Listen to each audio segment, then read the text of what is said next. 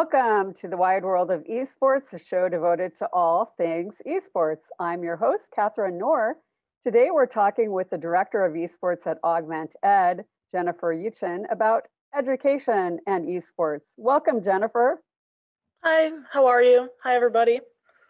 All right, it's great to have you here. What's AugmentEd? So, AugmentEd is a startup company that started about a year ago with investment from Helix Esports. Helix Esports is the largest LAN center in the United States, I believe. But for AugmentEd specifically, our mission was strictly education, but we needed a way to get into schools on a level that they would kind of understand and be excited about. So that's kind of where the esports branch came from. So, with AugmentEd and the esports branch of that, we're trying to incorporate gamification into learning in general and really lean into the strengths of an individual. So, with our courses, they range over a few different products. We only have a few different subjects right now, and I'll go into that a little bit later. But pretty much our whole idea is we're setting kids up for the future jobs or even the current jobs, really, because the way the education system is set up right now is very much so for the past. And we're trying to not only identify like what these kids' strengths are, but their 21st century skills, which include like empathy and critical thinking and all those kinds of things. So we're trying to identify kids' passions and what they're naturally good at. And with our platform and learning system, each of our courses are self-paced. So when a student is going through any of our courses, it's completely at their own pace on their own time. And we track that. We track how long each lesson is taking them, what they're kind of gravitating to, because they can choose essentially whatever they want out of a web of different subjects and learning types. So we're using data to track not only how long it takes kids to complete certain tasks, but it also leans into and tracks their actual strengths, what they're good at, and what they kind of gravitate towards naturally and what they like. And that Sure. helps to set them up for their own personal journeys for their future. So they're not just kind of getting into a career that they feel like they need to be into. It's leaning on their natural strengths for their future to pick a career for them that they actually like. And that is through education and gamification. Okay, so what is gamification? Gamification is taking anything and making it a game. So if I'm a student, I don't want to read a textbook. I'd probably rather watch a YouTube video or something like that. But if you want to go into that because it's more hands-on and it's a little like less boring for them, but if you go into that a little bit further, what gamification does is it takes learning and puts the student into it and makes a game out of it. Sure. It kind of reminds me of Duolingo a little bit, although I'm sure it's more of a game of what you're doing. Because I do Duolingo to learn languages, and Yeah. it makes it more fun when you're doing it on your phone and Mm. things like that, and you're competing against people and you get points and stuff like that. What's actually Um, cool with what we're doing with it, I know you're about to say something, but just to give a little bit more clarity around gamification. So think of a map, right, with a bunch of different dots and quests that you're going through. And these kids, as they're going through, not only are they learning and we're mm, tracking everything that they're doing and how long it takes, but they're actually getting something as well. They're able to create their own characters, whether it be a wizard, um, a soldier, or a healer. They're able to interact with their peers and they're able to level up their character. So the more that they learn, the more they level up, the more like gear that they get, so on and so forth. so it's very much like an esports game. Yeah, exactly. It's like you're playing a video game, but you're also learning. So it's like taking the learning, but you're leveling up your character as well. Sure, So think of it as like if you in real life leveled up from going running, you get XP or anything like that. sure, sure. So, what age ranges are you working with in kids? We're really leaning towards middle school, high school. Mm, The goal is to be able to reach everybody, but we're only a year in, so that's our current demographic right now. We actually have tried some of our courses out in a few local schools in New Jersey, and we had a 2 week esports camp in Massachusetts. Even though it was over the pandemic, it was social distance and everything like that. And we're actually implementing these at a nonprofit in Massachusetts as well called The Base. So the Base is like a physical activity center for underprivileged kids. They go there, they have like their basketball teams, their baseball teams, but they wanted to incorporate esports. So Helix Esports is the gaming side of it. That's super fun. But in order for these kids to be able to game, they have to go through our courses first.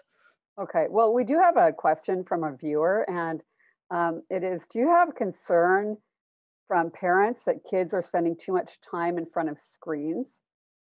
I think so. I definitely think that parents have a lot of concern about that. But aside from it actually not being great for their eyes, however many hours a day, that is something that I think parents should think about. I think they should look into the statistics and the information and make sure that it's not actually physically affecting their children. I think it's less about screen time and more like the quality of the screen time, Mm. because you can watch TV all day or you can be doing something productive. And with gaming, a lot of that is kind of productive because a lot of it is social, a lot of it is skill building. And if they're playing Minecraft, for example, especially if they're a younger age, they are learning in Minecraft because forever who isn't familiar with that game, not only is there a coding aspect to it if you want to get into that with Minecraft education, but uh, it teaches them scientific like mixtures, like if lava hits water, it turns into coal or anything like that. Mhm. It's pretty cool. So I think to answer that question in a more succinct way, it's more about what's on the screen rather than how long they're looking at it. Sure, and it seems to me that watching television would be more passive, and certainly for many years, kids have been watching TV for many hours a day. So Yeah, you're, and adults too. yeah, sure, and you're shifting that screen time from passive to active, possibly. So Yeah. that makes sense. So who are your customers? Right now we're working with a private school in New Jersey called St. Leo the Great Catholic School. And we actually are implementing a whole curriculum into their school. It started with an esports elective class where essentially they just got to game and learn things and learn how to like create their own company and their own pitch decks and things like that. But we have other programs that we're working on right now that we're going to beta test at that school. And there's another school, I don't remember the name of it, but it's in Union in New Jersey.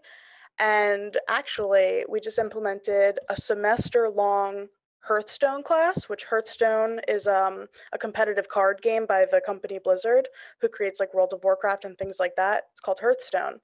But we're using Hearthstone to teach kids probability and statistics.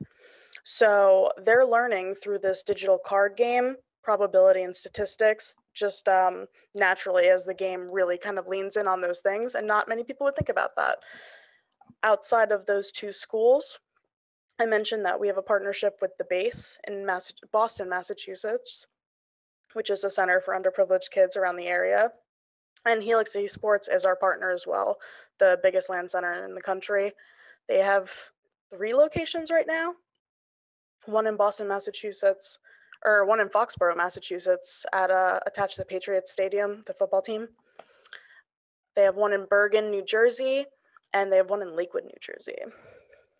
I could see this also being good for corporations for training their employees, or for other learning modules where people, even for college or post grad work. What do you think about that? Well, it's honestly funny that you say that because that is in our future business plans. Essentially, without giving too much away, we would like to be like the Uber of education. And we're looking for investments right now. So we have it all in our decks if anyone wants to reach out to me and learn more about it. But essentially, our goal is if you want to learn anything, our tagline is the best education available to all. And if you want to learn anything, our goal for our platform is to have you be able to log in, and then you get a teacher immediately. You get an expert immediately that's able to sit there with you and talk to you and train you, aside from our courses as well. And then with the corporate side of things, of course, we're more children focused now with like and school focused now. Oh, and all of our courses are aligned with the standards, the state standards of curriculums for schools. So like all of our stuff is legit. It ties into state standards of every school. And for the corporate side of that, with our platform where you like kind of level up, we track how long it takes you to look at things and we track your natural skills and 21st century skills. We do plan on implementing that into the corporate world because it just makes sense. Because working at Microsoft, I had to do a ton of trainings, a ton of digital trainings, and they're boring. They're just a video that you're watching and then you take a quiz after. But if it was more engaging, if I was able to level up, if I was able to have like a boss battle with somebody, or like at the end of all the trainings, you have this giant boss battle, and if you have this much XP from doing this much trainings, then you can beat it, kind of like a Pokemon Go, but for learning. Like, how much more would people be engaged? It's just like a Fitbit. Like, that's gamification. That's gamification of exercise. Right, right, right. That makes sense. Is your background in education or gaming or both? It's both. I started at Microsoft in the education space doing community events at schools. I actually, St. Leo the Great that I'm working with at this new company, we connected with them through Microsoft, through working for them, because I ran educational like seminars for kids. A lot of it was like coding in Minecraft and how to make your own game and things. I did a LinkedIn course one time. So I do have an education background as well as an esports background, because I went from my educational events at Microsoft to doing gaming events because that's more my passion. And I love kind of like living with them both right now. It's really exciting. Sure. So what projects are you working on right now? So right now, we are building our curriculums. I'm setting up schedules so that we can sell everything that we have. So essentially, we have a graphic design course, a web design course, coding, vlogging, YouTuber, and content creator, as well as the probability and statistics. And we're actually working on a course right now that just helps you get better at the game League of Legends. It's less education, more just getting better at the game. So I'm working on building these curriculums currently in a fun, dynamic way. So go ahead. No, that's it actually. Okay, so what are some of your favorite projects that you've worked on through your work with AugmentEd? Mm-hmm. Well, this year, believe it or not, with the pandemic, we still came out really strong, and we were having physical events happening, even with the social guidelines in place. And over the summer, we went to Helix Esports in Foxborough, Massachusetts, and it was a 2-week long course with the base, who we are also partners with. That's how that blossomed. And that's so far this year one of my favorite things that I've worked on. And over that camp, it took 30 underprivileged kids. Some of them never even touched a computer before. They didn't have access to it. I was like actually blown away that some of them have never touched a computer before, because if you think like everybody has a computer now, but that's honestly not the case. They might have an iPad. So we took these kids and they had to create their own company or their personal brand as a group or individuals. They had to learn graphic design to create their own logos and their own websites. They had to write a biography page for themselves. They had to learn how to do a sponsorship pitch deck so that they could pitch their company. And then at the end of the 2-week course, they made a video using CGI with a company called Live CGI that had like a mocap suit, and the kids were able to like kind of explain it in this digital space, which was really fun for them. But it also gave them the tools to be their own entrepreneurs eventually, so that they can have their own brand and create their own merch and have their own website and do everything themselves, do their marketing, everything. Have you noticed growth from students before they started doing your course or your program to when it was done? Yeah, it was actually amazing. And this is kind of always how it goes, right? Like the one kid who, like I just said, like he had never had a computer before. Of course, he was the best one of the whole entire class, because he was kind of just like excited to learn how to use it, and he was the most dedicated. And honestly, his graphic designs that he came up with were like some of the best in the entire class, or the entire camp rather. So you really did see the growth. And after they were done with their learning courses, which was a little bit of a slog for them sometimes, even with the boss battles and the leveling up their character and all that fun stuff, they just kind of wanted to like game at the end. But that's kind of the point, right? You work hard to play hard. So to the point of were they growing throughout the week, it was actually amazing to see how much they actually grew. And once they got to the creative portion of the learnings, aka making their own logo and kind of designing their own website, they were just crazy engaged. It was really awesome to see. Just by being able to have their own freedom to create whatever they wanted. And that's kind of what the education system needs right now. And that's kind of like what we're trying to do. We're trying to lean in on the individual strengths of these kids while not penalizing them for what they don't know, but really like rewarding them and enriching them and trying to grow them in what they are naturally good at. Sure. So how do you think the pandemic has impacted um, your business and also the fundamental concept of your business, the gamification of learning? Yeah, it was it was a huge blow, I think, to everybody, obviously, because our original plan was to have physical camps throughout the summer. Like we had a week-long course ready to go, like physical camps at all the Helix locations. Like we were already selling tickets, like it was already good. And then the pandemic happened, and we were like, oh no, what do we do now? But fortunately, everything that we had made was web-based. So the only thing that we had to change really was taking our physical camps to the online platform. And the only thing that we added was using Discord. I don't know if all of the viewers are familiar with Discord, but it's essentially a chat platform where you have your own server and you can create your own channels, and it's super interactive and customizable. So we use this platform called Discord to connect all the students and teach them, use video calls, give them updates daily. And we just took our physical camps that we had planned for the summer and turned them digital. And it was natural, honestly, because our platform is online and it is web-based.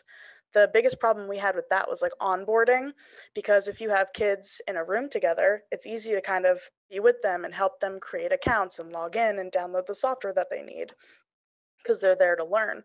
But if they're at home, and it is a little bit more difficult, but that was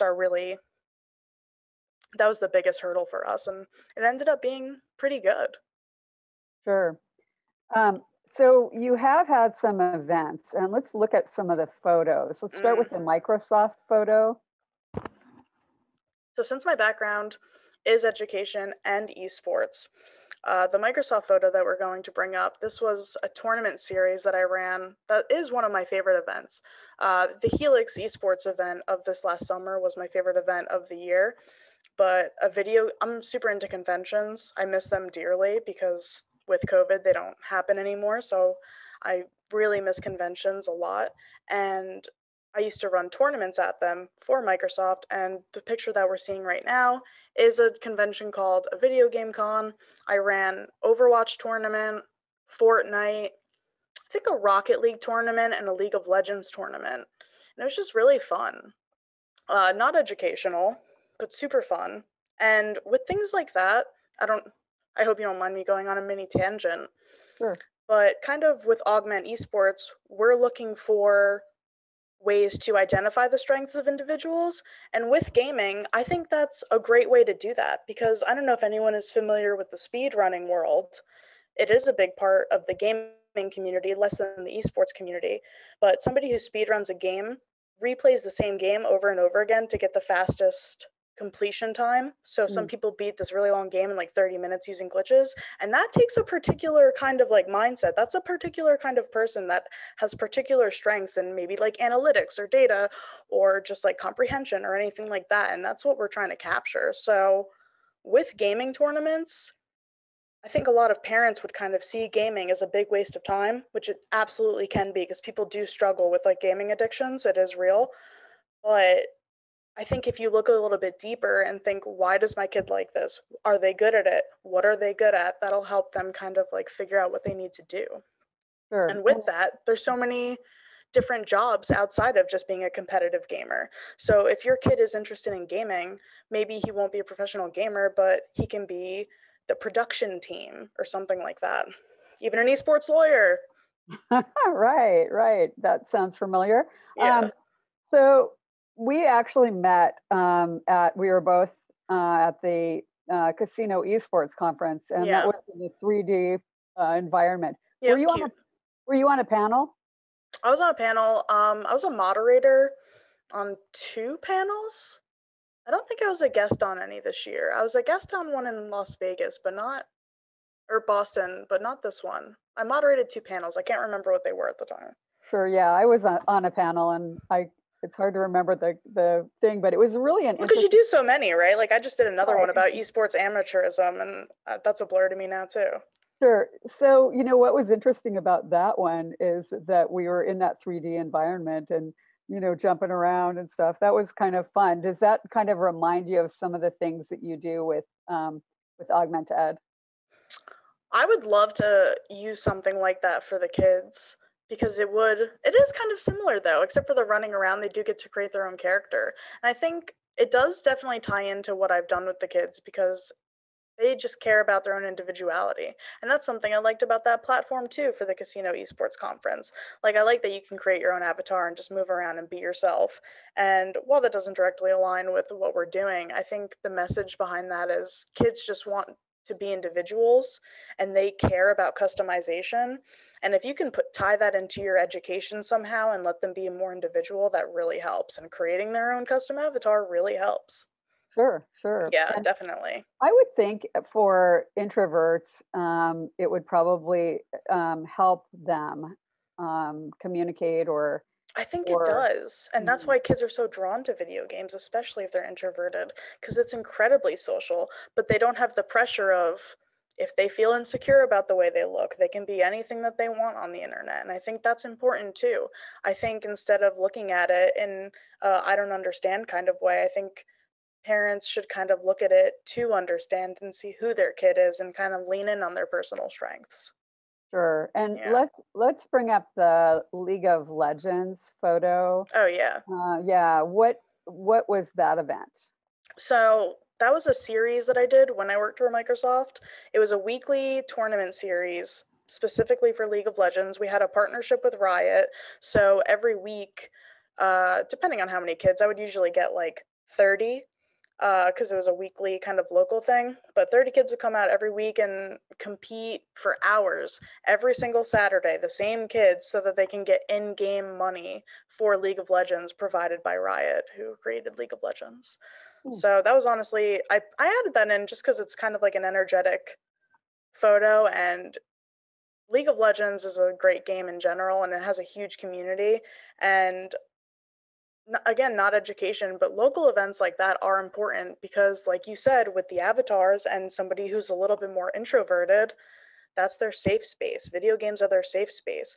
So now they're taking what they're doing at home, alone on their computer, talking to people, being social, but it's like they're physically really talking to people and really being social now because they're in an environment and they have that kind of talking point because they could talk about the game that they're all there for.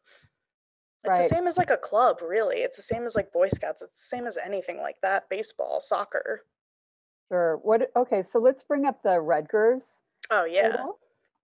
So Rutgers Esports, they esports is really big right now in the collegiate, it's getting bigger in the collegiate like circuit around the entire nation right now, and of course the world, but it is growing in colleges, and Rutgers Esports was very, very early on it. So I worked with them like 3 to 4 years ago, I think probably 2 to 3 years ago now, and they were the largest collegiate operation in the state of New Jersey, probably the tri-state, for esports. And funny enough, they weren't an actual like confirmed sport at their college. So they didn't get the funding that their football team got or their baseball team got.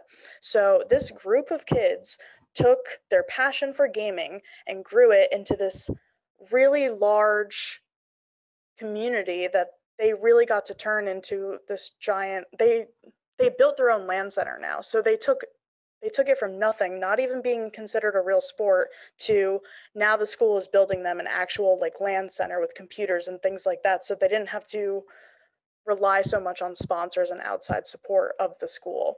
And they were definitely, if you're a college and you're looking to get into esports at all, they're someone to look at because they did a great job. And now you have things like the Collegiate Star League, which I think actually doesn't, no, that does exist anymore. So you have the Collegiate Star League, you have TESPA, which doesn't exist anymore, but they relied on them heavily. And now you have all these different organizations for colleges for esports, and it's really important. And I think that that needs to grow because it is just the future of colleges, and it makes kids want to go to college again. Because maybe if you're home and you're streaming on Twitch, you're like, why would I go to college? I'm just going to try to be a streamer. But if you have these esports programs and they have scholarships that kids actually care about, which I know that, I wish I remembered, I think it's the College of Ohio. I wish I remembered better, but they're kind of looking into different sponsorships into their esports program. And I was told about a few of them. I'm not going to blow up their spot, but I was like, man, if I was 17 right now and I heard that a college had this program for video games, I would go to that college. I wouldn't even care about another one. Sure. So I think with college going down and remote learning, they need to do something. So esports is definitely a way to get the kids more invested into college again.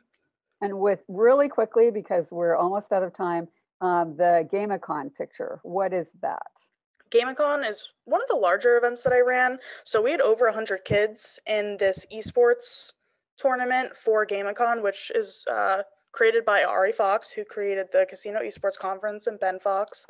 And it's a giant gaming tournament, or it's like a giant gaming convention. And I had the pleasure of running a tournament with like over 100 entries, and it was super fun and amazing. And I think the kid who won was like probably 11.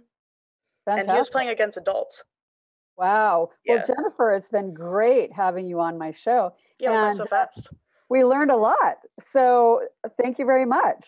Yeah, no problem. And thank you to our guest who wrote in the question. And thank you for joining us today. I think that was a really good question. Next week, my guest will be esports coach JJ Nicole. See you then.